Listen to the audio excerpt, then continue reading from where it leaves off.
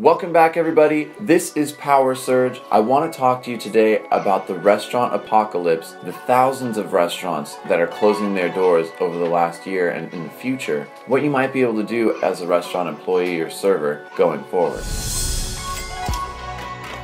So I've come back last night from a great shift at work. I really enjoyed myself. Some of you know I am a server a couple days a week for extra money. And the restaurant I was at last night had a little bit of a gloom aura inside because we lost two of our stores. We're closing two very close restaurants to us. And we know that this is a sign of trimming fat for our company, or at least they're not expanding very fast. I can't tell you who I work for, but we are a major chain. This effect is happening all across America to restaurants all over the place. The main reason it's going on is because millennials are not going out to dinner the same way that the past generation did. My restaurant's customer basis is almost entirely old people, and a lot of dine-in restaurants, the regular customers are old people. Young millennials, one, do not have a lot of money because we're the most indebted generation. Two, we're the most impatient generation. If we go to a place and we have to wait 20 or 30 minutes to sit down, a few minutes to get a drink, we have to ask for a refill, we have to wait to pay, the food takes forever, it's not going to appeal to a millennial. So these casual dine-in restaurants are not really making it with millennials, and as their older customer basis dies or becomes too ill to come dine in anymore, millennials are starting to kill their business and they're blaming us for it.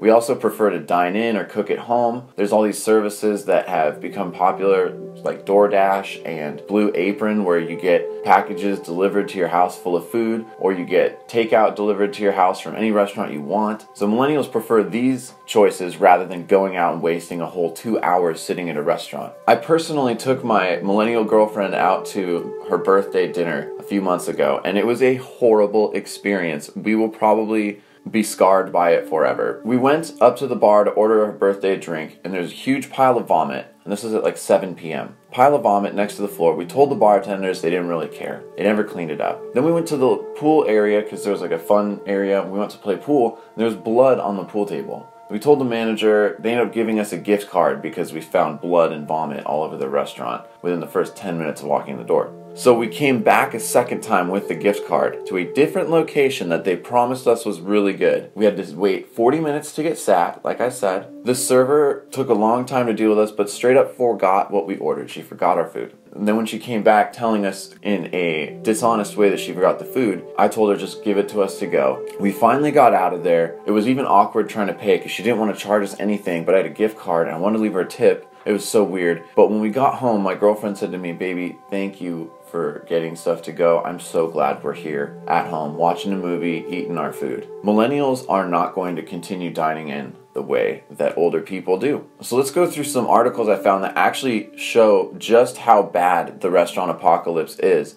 Over 1,000 restaurant locations closed last year. Some of these that you may be very familiar with or have gone to a lot. 40 Joe's Crab Shacks have closed, and 16 Papa Murphy's Pizza. Polo Tropical, we don't have that where I live, but that's closed 30 stores. Applebee's is the major victim in this apocalypse. They're losing over 135 stores last year, and they'll probably be closing a lot more stores in 2018. Noodles & Company closing 55 restaurants, and Outback Steakhouse closing 43 restaurants. Bob Evans Restaurants, something we don't really have where I live either, that is closing over 20 restaurants last year. Another one people might not think about because they're so big is Subway. Subways have closed over 350 stores last year. That is a lot of sandwich makers out of business. Old Country Buffet closed 11 restaurants. They basically trimmed the fat on a lot of their poor operating stores in the Midwest and East Coast. And Ruby Tuesday is closing 95 stores all across America. What is happening in the restaurant business is that we are shifting to a fast casual industry. Millennials like fast casual food. In my area, we have something called The Habit. I go there all the time. You pay a little bit more than fast food, but you order at the counter, you get your drink, you can refill it, and you can leave when you want. You've already paid. But the food is of higher quality than fast food, but you still get a faster environment eating it. So millennials prefer this environment. If you're serving in the restaurant industry, you might want to shift your skill set into catering as well, or possibly pick up a catering delivery job, because a lot of restaurants now make their lunch money more in catering than they do in dine-in. These corporate businesses, a lot of them their wives don't make them a sandwich for work anymore. Nobody packs the lunch for work anymore. And their company is willing to pay for their lunch because it's a tax write-off, and they will pay to keep the employees close and in the office rather than having them disperse and leave the office and have their mind leave the workplace. They want to keep them in the office working and keep their mind there. These companies are ordering large amounts of catering delivery food to their offices, and these lunch orders are replacing a lot of lunch business for small restaurants. Also, as a restaurant employee, you might want to branch out into learning the bar or some extra part of the restaurant, perhaps expo, so that way if you do have to go to another job, you have bartending experience, serving experience, expediting, all these different categories of restaurant work under your belt, so you're a more valuable employee. But ultimately, we're going to have to adapt and prepare for a shift in the restaurant industry. Great serving jobs are going to become rarer and rarer in the future. So waiters have to adapt. You have to come up with something or train yourself in a different skill, or perhaps move entirely out of the restaurant business for your success anyway. It's not a lifetime job for everyone. Some people are servers for life and they find a great niche restaurant,